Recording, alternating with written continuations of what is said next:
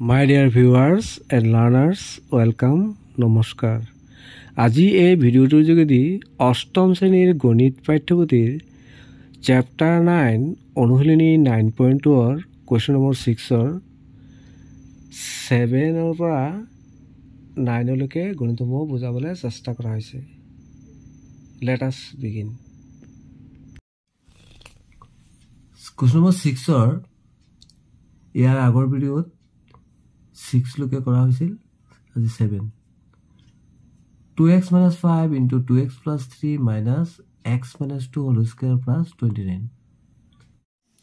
6 7 নম্বৰত আছিলে। ইয়াত দেখিলো আমি 2x ইয়াতো আছে ইয়াত আছে -5 ইয়াত আছে 3, তাৰমানে আমি অভেদ ব্যৱহাৰ কৰিব পাৰিম। অভেদটো আছিল কি, প্ৰথমে আমি 2x স্কয়াৰ লিখিলো প্লাস যেহেতু এর মাইনাস আছে জানা আমি সেকেন্ড ব্র্যাকেট দিলো -5 প্লাস b2 আছে 3 into x মানে ইয়াত 2x plus a into b, a to কিমান আছিল -5 b2 আছিল 3। আমি অভেদটো ইউজ কৰিছিলো ইতিমধ্যে মাইনাস। ইয়াত দেখিলো আমি a - b whole square formula পড়ে যায়, তাহলে আমি কি লিখিম s square minus 2 into a means x, b মানে 2 plus b square, b মানে 2 square plus কিমান আছিল 29। the next we do বর্গ করলে মোর 2 গুণ 4 4s square plus এর আছে -5 bracket উঠাইলো -5 plus 3 into 2x plus minus 3 5 গুণ 15 minus এটা কি বানাবো x স্কয়ার minus 2 গুণ 4 4x plus 2 স্কয়ার মানে 2 গুণ 4 plus 29 4x স্কয়ার plus এর দেখিলো আমি -5 আছে প্লাস 3 আছে, তার মানে ডাঙৰ অংকটোৰ পৰা আমি সৰু অংকটো বিয়োগ কৰি কিমান পাম -2, কাৰণ যেহেতু ডাঙৰ অংকটোৰ আগত কি আছে মাইনাস আছে 2x minus 15 minus এটা আমি এড কৰো -s square minus a plus 4x minus a plus a minus 4 plus 29। next step to হবো 4x স্কয়ার, এ দেখিলো আমি প্লাস এ মাইনাস কি হবে minus 2 গুণ 4 4x minus 15 minus x square plus 4x minus 4 plus 29। এটা আমি ভালদৰে চাও দেখিলো ইয়াৰ আগত আছে 4x এর আগত মাইনাস আছে 4x এর আগত প্লাস আছে, এটো ক্যান্সেল। এতিয়া নেক্সট স্টেপটো আমি দেখিলো, এটা আমি কি কৰিম এটা চলকৰে মিলালো। ইয়াত আছে 4x স্কয়ার s স্কয়ার থকা চলক কত আছে -s স্কয়ার, তাহলে -15 -4 plus 29। এটা 4 ইয়াত আছে হক ইয়াত আছে 1 4 পৰা 1 বিয়োগ কৰি 3, তার মানে 3x স্কয়ার হৈ গল। আর ইয়াত এর আগত মাইনাস আছে আর মাইনাস আছে, মাইনাস করে দেন প্লাস কৰি কোন মাইনাস কোন হ'ব -15 আছে -19 plus 29। এটা 3x square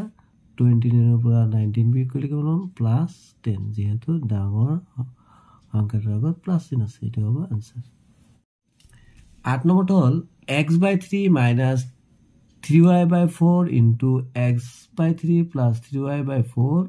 plus 3y/4 plus 3x into 3y/4 plus x। এটা আমি কোনটো অভ্যাস ইউজ কৰিব পাৰিম ইয়াত, আমি যদি ভালদৰে চাওঁ দেখিলে ইয়াত আছে a minus b into a plus b, তাহলে আমি s কে এটো ফর্মুলা এটো ইউজ কৰিব পাৰিম a plus b into a minus b equal to s square minus b square। এই অভ্যাসটো ইউজ কৰিব পাৰো ইয়াত, তাহলে আমি একেবাৰে ইজিলি কৰি দিও। প্ৰথম কি লিখিম a means ইয়াত x/3 স্কয়ার দিলো মাইনাস 15 মতে b টো কিমান আছে 3y/4 স্কয়ার হৈ গল, তাহলে এই পার্টটো সলভ হৈ গল, তো হইছে প্লাস। এই পার্টটো দেখিলো আমি ইয়াত 3y/4 আছে, প্রথমে ইয়াত 3/4 আছে, আর দ্বিতীয় অঙ্ক তৃতীয় যেটো পদ আছে এটা বেলেগ বেলেগ আছে তাৰ মানে আমি এই কোনটো হবে ইউজ কৰিম x plus a into x plus b equal to a square plus a plus b into x plus a into b তো আমি এটা ইউজ কৰো তাহলে কি হবে 3y by 4 square হবে তাৰপিছত plus a plus b a means here 3x b মানে x into আকৌ প্ৰথমটো লিখিব লাগে 3y by 4 3 by 4 লিখিলো plus আকৌ a into b মানে 3x into b মানে কি আছে x এটা আমি এক বর্গ কৰি লিখিব x x স্কয়ার বাই 3 বর্গ 9 মাইনাস 3 বর্গ কি বলো 3 বর্গ 9 y স্কয়ার 4 বর্গ 16 4 16 প্লাস এদিকে হবো 3 বর্গ 9 y স্কয়ার 4 16 প্লাস এত হক তো 3 আছে এটা 3 কে 4 4x into 3y by 4 plus ইয়াৰ হক তো আছে 3 গুণ 3 x x এর পূরণ করলে x স্কয়ার এটা আমরা দেখিলে s square by 9 minus 9 y square by 16 plus 9 y square by 16 এটো সারি সারি ক্যান্সেল হয়ে গেল প্লাস কি দেব 3xy plus 3x square the next দেখলে এটার প্লাস আছে একে সেম আছে তাহলে এর মাইনাস এর প্লাস এটা ক্যান্সেল হয়ে গেল এটা আমরা কি দেখলে x square by 9 s square থাকা কোনটা আছে এটা মিলাইলো প্লাস 3s square তো কি আছে প্লাস 3xy এটা আমি যদি এটু লখাবল ইয়ালৈকে নলখা হ'ব তুমি কি হ'ব ইয়াত হ'ব x স্কয়ার প্লাস এত তো 1 আছে 3 গুণ 3 3 গুণ 27 s স্কয়ার প্লাস 3xy এটা লিখি দিলে 27 এর লগত ইয়াত হকটো অন আছে x যোগলে 28 28 x স্কয়ার বাই 9 প্লাস 3xy এটো হ'ব answer I know what is x by 5 plus y by 5 whole square plus 2 into x by 5 plus y by 5 into x by 5 minus y by 5 plus x by 5 minus y by 5 whole square. This formula is a square plus 2ab plus b square. Here, a plus b whole square equal to a square plus 2ab plus b square. I mean, if you easy to go, ধরা হল আমি ধরিলো এই যে রাখিটো আছে এটো সমান আমি a বুলি ধরিলো এই রাখিটো গুলো কি ধরিলো a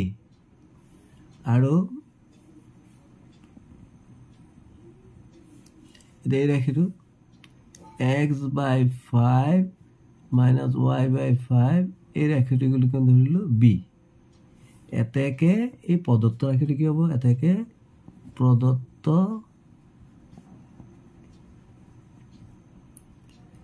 রাখিটো হবো তবে এটো a ধৰিছিল তাৰ প্ৰদত্ত ৰাখিটো কি হ'ব এটোৰ বদলে আমি কি লিখিলো a ইয়াত কি আছে স্কয়াৰ a স্কয়াৰ প্লাস তো 2 আছে এই ৰাখিটোৰ বদলে কি ধৰিছিল a এটোৰ বদলে b প্লাস এই ৰাখিটো কি আছিল মানটো কি ধৰিছিল b এটো স্কয়াৰ আছে স্কয়াৰ দিলে তাৰমানে এটো সূত্ৰটো কি square plus 2ab plus b square মানে কোন পাইছিল আমি a plus b whole square এটা আমি কি করব a এর মানটো পাই দেব a এর মানটো কি আছিল যে x by 5 plus y by 5 তাহলে কি চিন আছে প্লাস